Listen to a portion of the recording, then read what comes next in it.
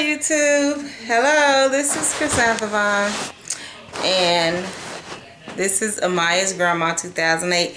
As you can see now, I'm in the black and gray room. This is my bedroom. See, I have my little chandelier stickers on the wall, and I just made up my bed, so this is my little display on the bed. Anyway, okay. So this is another thought of the week. This week, a lot of stuff has been going on in Atlanta. The number one thing is this guy, Joseph Smith, who is 32 years old. I'll put the picture up, probably right here. He's 32 years old, and he killed 3 people in one day, raped another woman earlier in the week, and already had a warrant out for his arrest. Look, my ring finally broke in half. It used to be all one piece, but now I have to go get somebody to solder the back together for the 2 pieces. Anyway, it's kind of irritating. And if you hear noise in the background, that's Kevin and Mikhail from the Scorpion Show, because I'm watching them, listening to the rest of the show. Anyway, so he raped one woman earlier in the week, and he killed another woman who he was engaged to marry her. And this woman lived in such a nice place.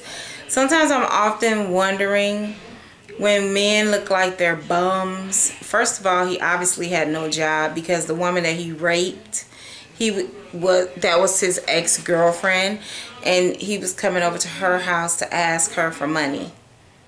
So what does that tell you? That he was an idiot. Anyway, so he killed the 36-year-old lady. Her name was Shatikey or Shatikey, something like that, Griffin. She was 36 years old, and she had a 12-year-old daughter who was an honor roll student, and she was only 12, and he killed the girl. Why did he kill the girl? I don't know. We don't know. And then this is the biggest shocker, because now it affects me. He killed another lady named Loveitt Wallace. She was also 36. Now, this woman was checked into the Wellesley Hotel. You guys all know I don't drive over the road anymore, because once again, because my husband is sick now, I have to take him to dialysis 3 days a week, so I don't drive over the road anymore, so I can't make money. I make high school money. So while I'm making high school money, I'm driving a shuttle bus, not a big 45-footer like I'm used to driving, 55 passengers, been going 10 days a week. I mean, yeah, 10 days a month, or 20 days a month, or 30 days, making good money where I can make at least $1,500 a week. I'm not doing that anymore. So I'm driving a little shuttle bus, making high school money. I do this hotel where this fool killed this woman. I go to work in the morning on Saturday. It's fine. Go to work on Sunday morning, this Sunday that just passed. Wow. I do all my rounds. When I'm doing my round about 10 o'clock in the morning, there's 4 police cars there. I'm not knowing that all this other stuff has just happened. Nobody's saying anything in the hotel, so I didn't pull into the hotel. I pulled to the hotel across the street, and I called and tell them to call across the street. And the guy at the desk named Andrew, he says, no, you know, I'm okay. So I'm saying, oh, okay. Andrew's okay. He said something just happened. Nobody would say anything. So in the end, by just like people saying things, I'm thinking a man got killed, but in the end it was this woman. Her name is Loveitt Wallace. She got killed. So now Monday comes, and the guy who works, I go to work from 4 o'clock in the morning. The guy who works from 11 to 7 is telling me, wow, you know, he's like, it affected him because he had checked the woman in on Saturday. And that she was really nice, and she was so happy because it was her birthday, and she said she just wanted to be somewhere, you know, by herself and enjoy her birthday, you know. Wow. And then this man goes in there and strangles her to death. And so she's in the bed strangled. And when the people come to clean the room, then they find her in the bed. They thinking that she's asleep. She's not asleep. She's dead. Her name was Loveitt Wallace. And now the backstory of the whole thing too is that her whole family is talking about this guy, Joseph Smith, was such a nice guy. And the lady Shatikey, whatever her name, Griffin, lived in a very nice neighborhood, very nice house. And that's the other thing. The guy barricaded himself in the house with the 2 dead people for 8 hours before he gave himself up to the police. He's supposed to go to court in like 2 weeks. I hope that they give him the death penalty. I really believe that when people kill these people, I have no sympathy for them. So I really believe they should just really and truly, after they say you're convicted, take you in the back and put a bullet in your head. And just have a tomato patch or something out there and just throw all them out there to feed the plants. If you think that's wrong, then that's your opinion, but this is my opinion. Everybody has an asshole and an opinion, and I have both. Okay. So the guy that worked at the front desk was saying, you know, it affected him because he checked the girl in, and she was just so happy that it was her birthday. Now, this idiot that works there too, she comes in after us, after the next day, Tuesday, Monday night, whatever, Tuesday morning, when I go to work. She works at the front desk too. This is another idiot that works there at that hotel. She says, oh, I just don't feel comfortable. I feel it's dangerous to work here. And so I had to explain to her, listen, dummy. What this fool did had nothing to do with you. This was an idiot. This was a crazy person. This was a murderer. He came in here. He murdered this girl in this hotel. And has nothing to do with the Wellesley Inn. Has nothing to do with the East Point, the city. It has nothing to do with Atlanta. It has nothing to do with Georgia. He's just a crazy ass motherfucker and he just killed somebody. So there's no reason for you to be sad. There's no reason for you to feel like he's going to come back. He's in jail. They're not going to let him out. And it's not like he put a sign up across the internet and told people that this is where you can come to come kill people. Because that's not what happened. So that's what happened. My thoughts for this week. The other thing that happened is there's a guy. His name is Samuel McCullough. He is charged with molesting a girl since she was 8 years old. He's molested her for several years. The police have been looking for him since July and just now are telling everybody about him. He was a security guard at World Changers Church, which is Creflo Dollar's church. He was a security guard there. He's been on the run since July. So nobody's known that they've been looking for him.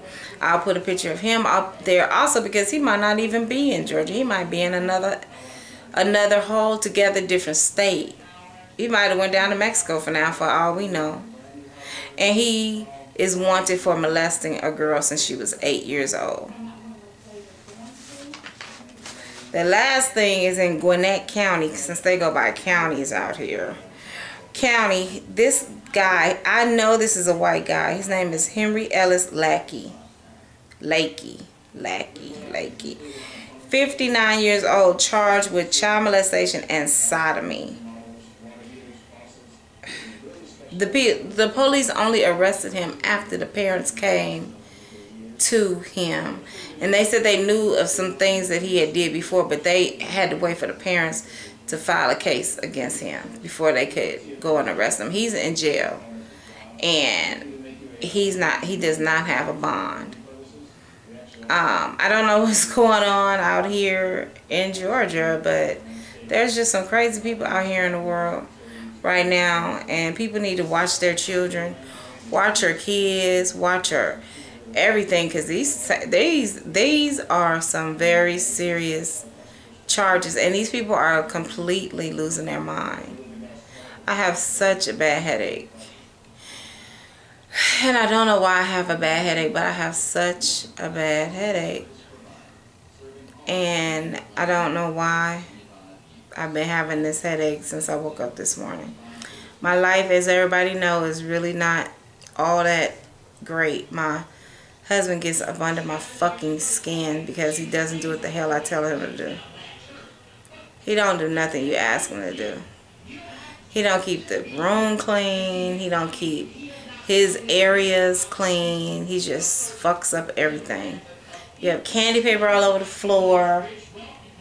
You have, like, he have change. I'll give him something to put his change in. His change all over the desk instead of just putting it in the little change bin I give you. He don't want to clean up his bathroom. We have a bathroom, an ensuite, what they call it when they put a bathroom in your room. Now they call it a fucking ensuite. Anyway, we have an ensuite. He don't keep it clean. He keeps stuff all over it. You have to clean up every single week when I'm off on Thursday and Friday. I'm so bored with being off with Thursday now because I really and truly have nothing to do. On Thursdays, I have nothing to do on Fridays. I do go wash every Friday because I haven't saved the money up to buy a washing machine and dryer. But I do go wash every Friday. That gives me something to do for a couple of hours besides taking my husband to dialysis. But these are just my thoughts. I don't know why I'm rambling, but I do have this headache. It is very bad. And I know it's because I'm so stressed out because I just get tired of being in my life right now. People don't understand. It's very disconcerting to be with someone who doesn't talk, who doesn't want to do anything but just pretend like I'm your mother more than your wife. All you want me for is to cook, clean, and to do everything for you. All you want to be able to do in your life is to eat, clean, sleep, and shit. And that's not cool because you're not a baby. You're 58 years old. I know you only have 20% eyesight in one of your eyes and completely blind in the other. I know that you have to go to dialysis 3 days a week. I know you have high blood pressure and diabetes. I know you have arthritis. I know you just got your gallbladder taken out. But damn, you can walk. You can sweep up after yourself. You don't have to sleep your life away. You can go outside and enjoy the sunshine. You can go for a walk. There's things you can do. We can find something to do on Thursdays together, but all you want to do is sleep. So it's very irritating to me. And I do still feel like my doggone gardener is trying to take advantage of us as far as the money is concerned because he still has not came and cleaned his fucking gutters. He haven't cleaned these gutters. He has not cleaned these gutters. I paid him $100 to cut the limbs off of the roof. Plus, I wanted the gutters to be cleaned around the house. And I wanted him to take the posts that I have to close in my garden. I wanted him to dig trenches so the posts could fit down in there instead of me. I put some little pegs around to have them just standing up. He have not come and did that. And then also, I talked to the gardener. And he said that he was coming by either today or Saturday. I told him I get paid tomorrow, so I guess he's going to come tomorrow. But he still haven't mentioned any of the things that he was supposed to do as far as cleaning out the doggone gutters. Look at all the bees. They're so pretty outside. I wish they would stay around there. I would turn the camera around so everybody could see the bees look so pretty outside. Because my backyard is horrible. I will show you that. Look at that. That's bad.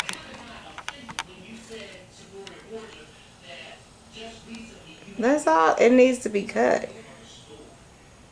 That's my backyard. Fucking trees every goddamn where I need to cut down. I have a whole half a fucking acre of a goddamn... What is this? Nothing but a forest in the backyard. Look at the wind is blowing today.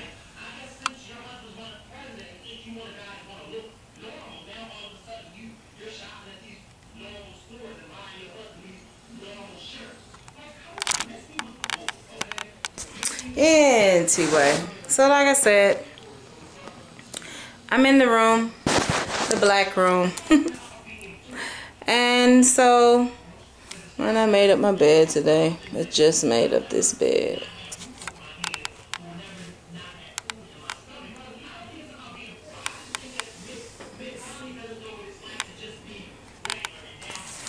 Alright, so this is my thought of the week, the day. YouTube, please subscribe, please like, comment on my video. I was going to continue to do my review of Basketball Wives LA, but just like everybody else is saying, and I concur, it is becoming so boring and mundane that I just really don't feel it anymore. And I doubt I'll really be watching it. And I do like Malaysia. I wish she would stop trying to be so nice. And I still think that Jackie really needs to be committed, because she's a crazy motherfucker. She's just putting all this shit on her body, this gay rainbow she put on her body, which she know she's just trying to play and fake the funk just so she can get some pull, I guess. We all know whatever she's saying is probably a lie. And she's just a liar. I'm glad that Dre is coming around and she's speaking to the girl and explaining to her that it had nothing to do with her. It was just that, or I guess it's going to be the next one. It had nothing to do with her. It's just that that's when she wanted a closed set, which I still don't think that Dre has the what do you call it? She's not big enough to say that. She's not an imam to say that, you know, she needs to have a closed set. So you please like, subscribe, comment on my video, and thank you guys for watching my channel. I do appreciate everyone who watches my channel. I do appreciate everyone who watches my videos to the end of the videos. I do appreciate people who comment. I do appreciate people who tell people about my channel. And I just say thank you so much for watching Amaya's Grandma 2008. Bye-bye.